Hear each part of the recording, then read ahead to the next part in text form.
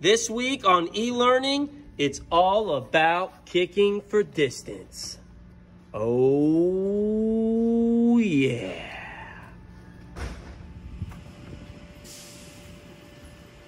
All right, welcome back, boys and girls. E-learning week number 8, I believe, coming up. This week is week 8.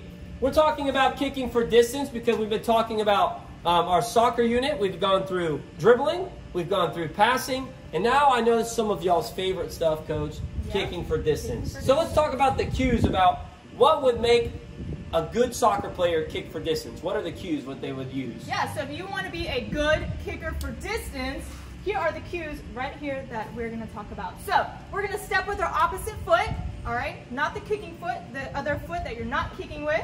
Check out these pictures. Look, they're stepping next to the ball with their opposite foot. Nice. They're going to, first with their kicking foot, they're going to create a backswing. So look at this picture. His kicking foot is behind him, and that's going to create momentum. It's going to create force so that you can kick with lots of power. Because remember, you're kicking for distance, so you want to get that ball far away from you.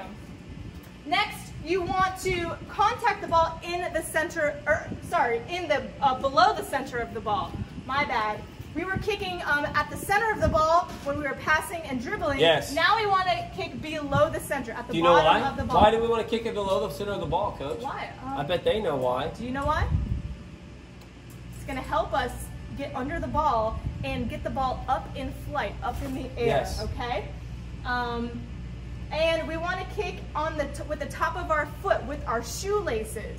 All right, remember passing and dribbling, we were using the sides, we were using, inside and outside of our foot. Now we want to kick with the top of our foot, not with our toe though. There is a difference. Yes. We're kicking with our shoelaces right here on the top of our foot, okay? Absolutely. And then, as always, you want to following through to your target so you can finish off that kick. Right.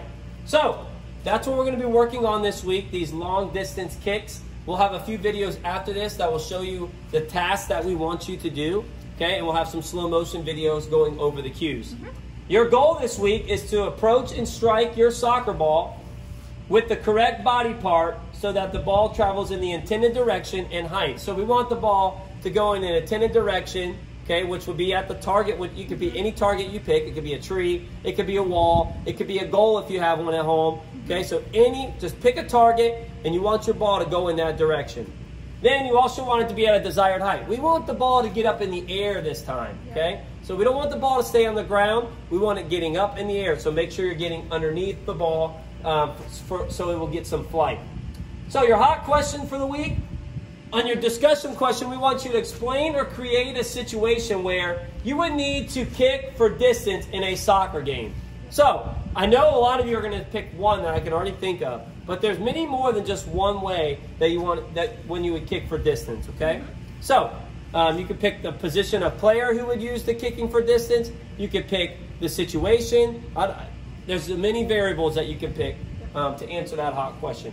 So, Coach, anything else? No, I think we about covered it. So don't forget to watch our videos, look through the PowerPoints, and don't forget to submit your discussion. And as always, we'll see you on Friday at our Zoom meeting. Yes, Zoom meetings. And also, if you don't have a soccer ball at home, create something. Be creative, a stuffed animal, make a ball paper, anything, okay? Think outside the box that you can come up with something that can be kicked, okay? All right, that's it. All right. See you out there on the e-learning world.